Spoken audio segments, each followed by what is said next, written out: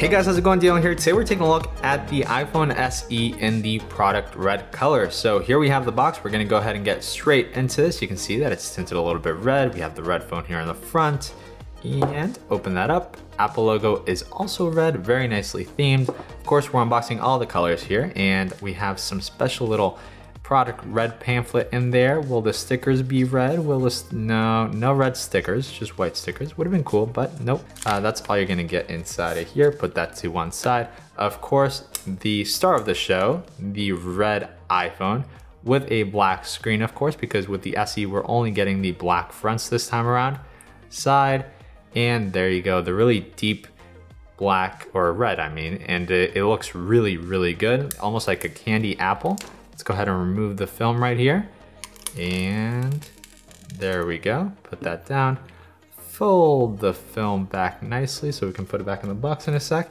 And there you go. Looks very, very, very nice. Real quick, just so you can see what else is in the box. And of course, this is gonna get repetitive if you watch a couple of the unboxings, but some people don't watch more than one. So of course, charging block right here. Earpods, no adapter to connect any other type of headphones, so you'd have to buy that separately. And USB to Lightning right there. Now this phone is capable of fast charging, but this is not a fast charging block. You're gonna have to buy that separately if you want to do that, which would charge the phone about 50% in 30 minutes or so, which is a really nice feature if you plan to use this a lot. However, the battery life on this is gonna last you definitely a day, if not into the next day, which, you know, it depends on your usage, but it's gonna be pretty good battery life. So moving on, let's go ahead and put this to one side, boot up this phone and talk a little bit about the iPhone SE. Now this retails for $400. You get 64 gigs of internal storage with the base model. And then for 50 bucks more, you can get 128, another 50, you can get 256, which is pretty dang good. It's not super affordable. It's not like $400 is chump change, but compared to $1,500 and $1,200 and $1,000, this is definitely really, really good, especially since it has the exact same internals, or not all the internals, but the same processor, the A13, which has a CPU, GPU, and a bunch of other cool things in there that bring this phone into the other level and competes against any top tier phone out there. So, you know, it competes against the 11 Pro, all the new Galaxies, everything like that. This is gonna be as fast as those guys. So that's kind of really, really great. Setup and everything is going to be the exact same as you've gotten used to. Of course, the size of the phone is gonna be the exact same as you've gotten used to with an iPhone 7 or an iPhone 8. Just as a quick rundown, if you're coming from an iPhone 7, you're now gonna get wireless charging because the back is glass to allow that to happen. The iPhone 7 had an aluminum back, which didn't allow that to happen. iPhone 8, you had wireless charging and a very similar back to this, so you know that. The other change here is of course visual. You now have the Apple logo here in the center and there is no text whatsoever except for product red right here, because on the white one, it doesn't say anything because it's not a special edition, but of course you get nice little product red. It actually looks really nice and tasteful right there. So you can see that there. It reflects nicely, very nice color. Let's go ahead and set up Touch ID just so you can, so you can see how it works. Of course, again, these home buttons, remember, they changed them. They're no longer physical and they haven't been for a long time, but in case you're upgrading from like an iPhone 6 or something like that, it's now like a haptic feeling, like it feels like a normal home button, but worth noting. Let's go ahead and just set this guy up real quick. Now again, since you are getting that A13 chip in there, it's gonna be much, much, much, much faster than an iPhone 7 or an iPhone 8. It's gonna run any game on the App Store. It's, let's see, don't transfer. I can't talk and click buttons at the same time. Oh my goodness. Now you are gonna get True Tone display. You're gonna get Hey Siri functionality. You can choose your appearance, dark or light. Let's go with light. You can change the haptic button feedback. The feeling that you get with it, we'll keep it at 2. Display zoom, and there you go. There you have it. It's gonna look very similar. Let's go ahead and turn up the brightness there so you can see. Display is plenty bright. It looks very nice and beautiful. The whole look, and one of the things about these bezels and everything, you'll hear a lot of people complain about it and say like, oh, this isn't 2020 device standards. You know, you can get an Android phone for $300 that has a full screen or whatever.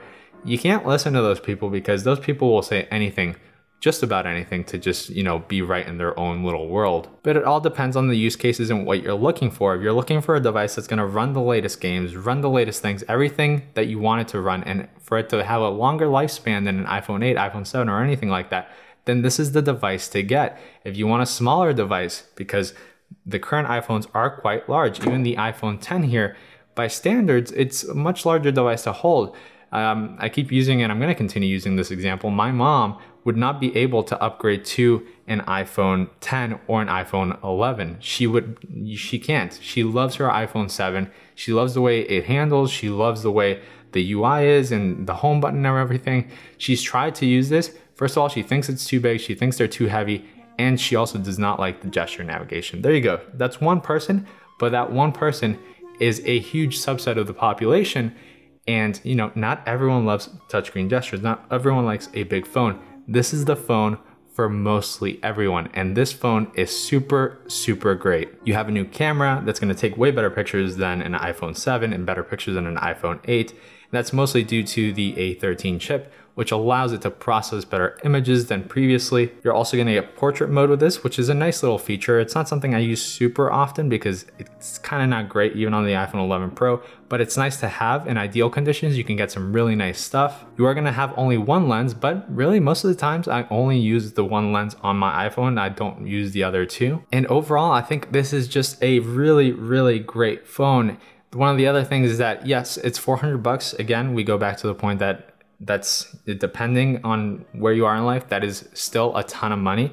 Comparatively to, you know, an $800 or $1,100 phone, it's much more feasible and that's easy to understand. But the nice thing about this is that accessories are also going to be cheaper and Apple Care is also cheaper, and definitely get Apple Care for this because these phones, while they last a long time, you can see an iPhone 7 is still working in perfect condition despite it having clearly quite a few drops here. So it will work for a long time, but it's nice to get the Apple Care for that peace of mind, especially since it's not that super expensive. It's a nice little thing that you can add on there if you can afford it. If you can't, then, you know, just know, put a case on it or something. And talking about cases, let's segue actually to that before I forget and end this video or something. Let me show you, if you want, how they look with cases. If not, you can click away, but if you want to see how they look with cases, here we have 3 cases from the folks over at Totally. They sent these out so we can see. Here we have it in a clear silicone case. This is the red one.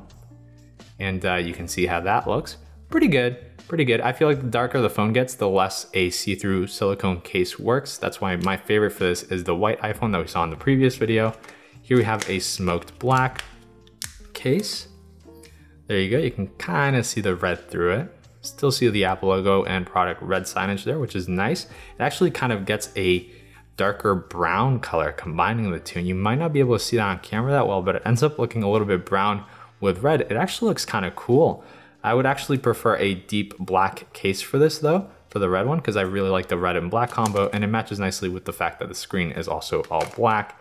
And here we have a clear kind of matte finish case right there. So you can see that kind of tones down the color a little bit, almost makes it go towards the pink side a little. But yeah, you can see that there, just so you can get an idea of how those look. And the next videos, we'll be taking a look at the official silicone case and the leather case from Apple to see how that looks. So make sure to stay tuned for that. If you have any questions, feel free to comment down below. I'll get back to you as soon as I can. And aside from that, thanks for watching. Make sure to check out the other videos and leave a like. It really helps out the channel more than anything. Like, just leaving a like helps more than subscribing and everything because of the YouTube algorithm. So thank you for watching, and I will catch you guys in the next video. Goodbye.